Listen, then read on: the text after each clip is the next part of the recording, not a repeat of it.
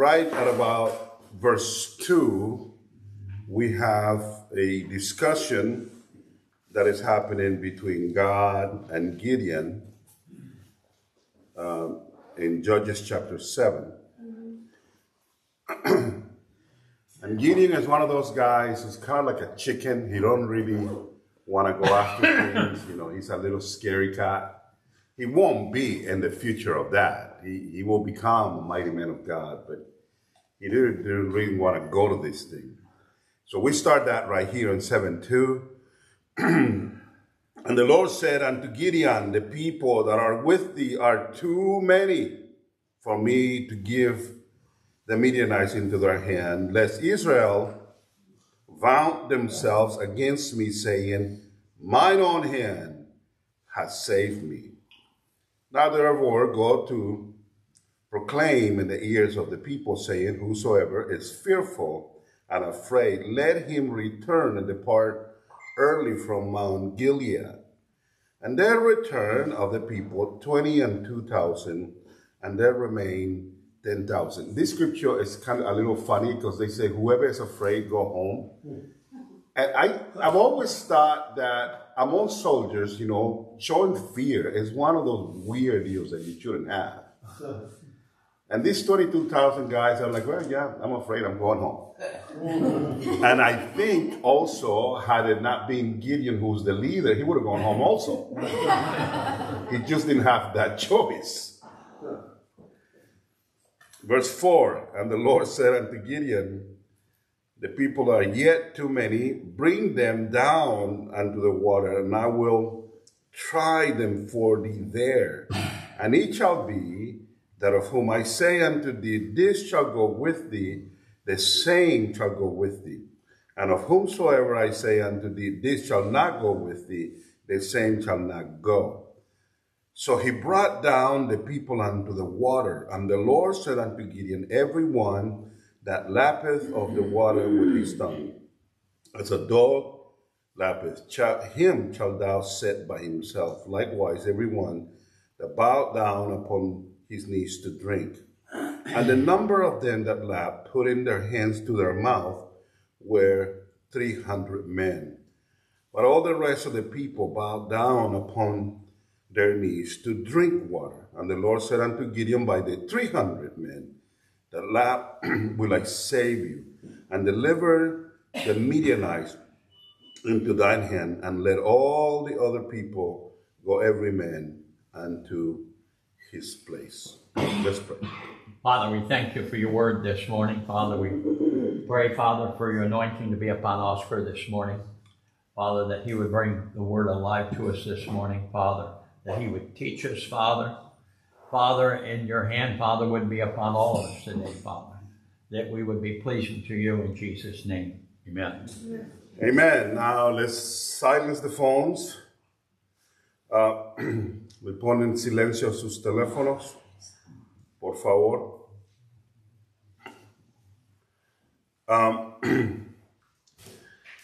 So I want to approach something today with Gideon, but it has to do with one of the most important questions you're going to ask yourself as a Christian, either as a minister, as a layman, or even a member of the body of Christ. We all have to answer this question. Gideon is being told that there is a huge battle. And God is going to handpick the group of people he wants to use. You know the rest of the story. You know how they come down to this 300. But get into the last verse of the passage that we read. God looks among the brave. There were 10,000 men there who were brave. Thank God for the brave. And then he gets to this small group of people, 300. Now, he doesn't pick him. He doesn't say this one, that one, and that one. That's not how it goes. He actually says something different. He says the ones who take the water to their mouth, those are the ones that I want. Now, it could have been probably like this, or it could have been like this, like it could have been on where your lapping at it. Now, what that tells you with that particular occasion is that God is looking for men and women to do great things, and the way that he goes to them is he chooses among the brave, those who will take the step, those who will stand up, yes. And then among them, to the higher level of people, is those who are not easily distracted. Let me tell you what I'm saying. I've spoken on this before, and I want to go a little deeper on it. These guys had a need. They all were thirsty. And God put something in front of them. A big body of water. 10,000 people run to it, and some of them went down and put their mouth to the water, and that's how they were drinking. At that moment, at that second, in that time they were drinking, they were completely unprotected, and they were only thinking about fulfilling that need. Listen to it again. At that moment, nothing else was happening. Nothing good or bad. The only thing that these men were zeroing in on was to fulfill the need, which is to drink. Now, drinking water is necessary, so don't blame the guys. God made us in a way that we have to drink. So there is no, oh, they're sinning. Oh, they're doing something. They were not sinning. They were just fulfilling a need. But when God went to pick the 300, he picked the ones who were fulfilling the need without losing their focus. The focus was the war. They needed to fight. They were close in proximity with the enemy. They were not too far. They were camped out not too far. So these guys, these 300, were the ones who were never losing track of the fact that they needed to be warriors every moment of their life. Yeah. Great men of God and great women of God are picked by God that way. Not only out of the bravery of their heart and their boldness as they step into the battlefield, but they never use their need as an excuse to get distracted. Let me give you an example. Here is the Apostle Paul struggling as one of the mightiest men who has ever lived, writing of half of the New Testament. If anybody had the right for people to keep him going and help him in the ministry, it would be him. For some reason, people didn't like Paul a whole lot. Maybe it was the way he preached. But also there was this struggle telling them that he was not an apostle, and that the apostles, and there was this whole deal going on with him. And so here's struggling the men of God. And he has a need. He also does not want to be a burden to the church. Anybody know what I'm talking about? Oh, yeah. And if I may add something, this is not from God, this is me. There's also a little bit of you saying, you know what, I can take care of myself. Not saying to God, not to God, to people. Because sometimes people begin to think of you like if you're some beggar in the street. Yeah. Paul says it in a couple of places. But what I just said is from me. But Paul goes to build tents with his hands. He's working hard hours. And in the middle of all that, he manages to write half of the New Testament. He wasn't a superhuman. He got tired just like you. He did not have access to cars and things. Everywhere he went, he had to either walk or ride on a horse. He had to be even more tired than you ever have been. And yet he will get to a city and begin that whole deal and work with his hands to provide so that he could preach. But the tent making never distracted him from the focus. We don't know Paul like, well, he was a great tent maker. Man, those tents he made. They're still making them. And he makes some models. That was not what it was about. He made something, yes, but it was so that he could preach. The focus was on the call of God. Let me tell you something that is experiential from me. Again, I have seen more ministers and more godly men and women die in the altar of need than in any other altar.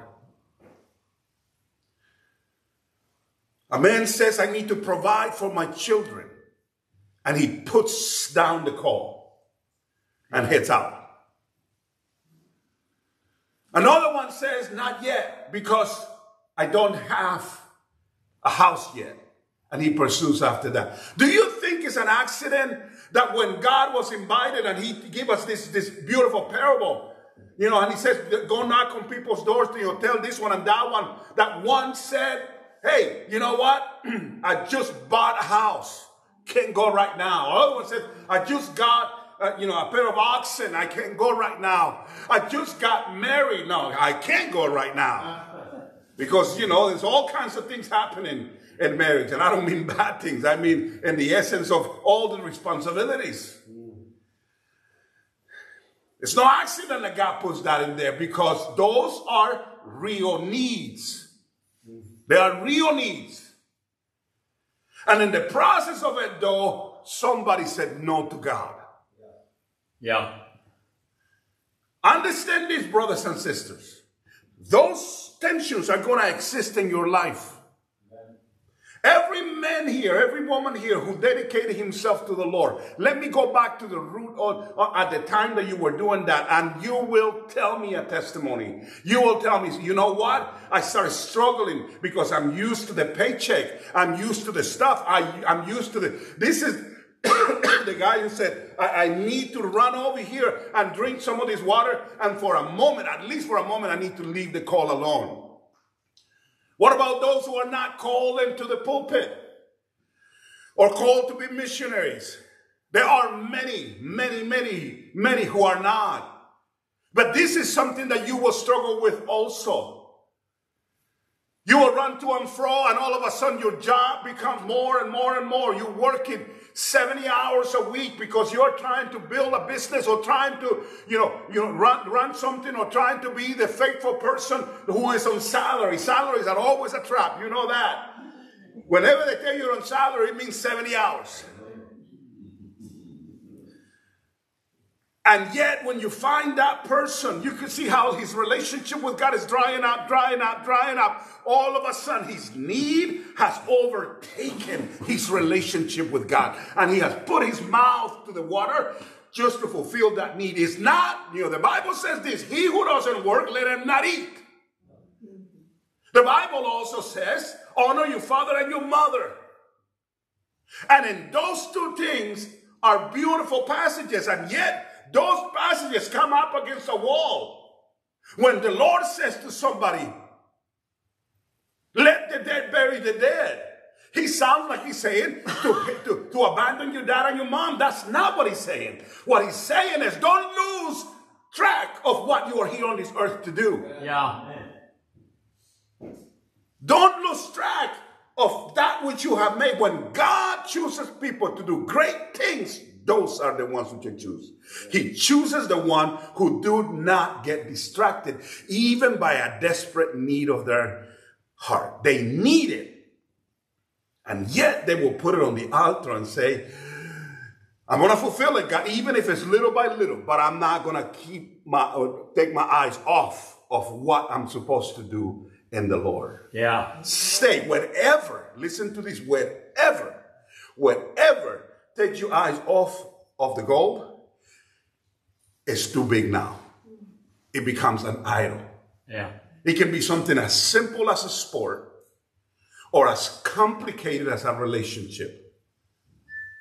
It can be something as little or insignificant as a fight with somebody who consumes your thoughts and your life, or the high of a calling that tells you that the commitment to a church is bigger than your commitment to God. Yeah.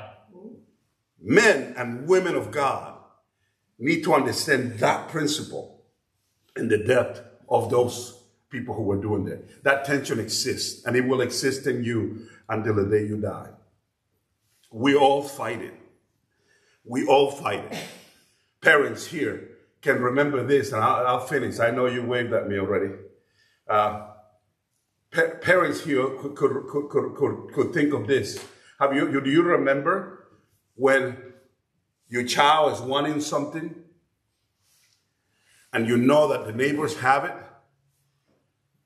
and God and your commitments to God have you doing something else? Well, that child doesn't understand that. All he understands is he wanted those Nikes for Christmas. He's 8. You can't give him a whole theological diatribe. You have to, but there is a choice that you make. That doesn't mean don't buy him. If God gives them to you, you just buy them. What I try to say is this, is to take your eyes off of the price. The price is Christ. Amen. And those boys, those 300, they would refuse to put it down even for a second. Whatever job you have, whatever business you have, whatever thing you have, whatever call you have, whatever church you have, whatever ministry you have, they should never be something that makes you take your eye off the price. Yeah. A laser-focused Christian is a powerful Christian. I feel that one. I got to tell you that. Yeah. Because I've seen people who don't even have a lot of talent, but they're so laser-focused that it's scary. I know this person years and years back who wanted to learn how to play the guitar. He didn't sound very good. And we are decent musicians. You know, we grew up in church. And so we kind of like, you know, we have a saying in Spanish, which is patito feo. It's like the ugly duckling. He would show up and we would be like, just ignore him. Maybe he goes away. He would mess up when we were playing. I'd be like, oh, God. And he didn't ask us. He just showed up and started playing with us. And we're like, who invited him? Not me. You know, I used to give you a good ending here. This brother became a powerful minister of the gospel. Till today, he's a big name in the Spanish world. And I do remember when he was our ugly duckling. He wouldn't let me play with him now. He's way, way, way above whatever I am. And when I looked at his life, this is what I found. I found somebody who's laser focused. He somehow understood this was the call of God for him. He's a worship leader.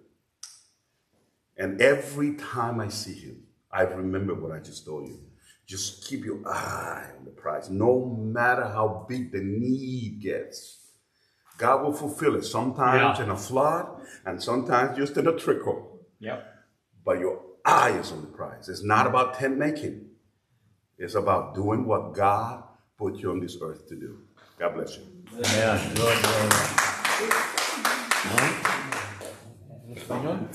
All right. Praise the Lord.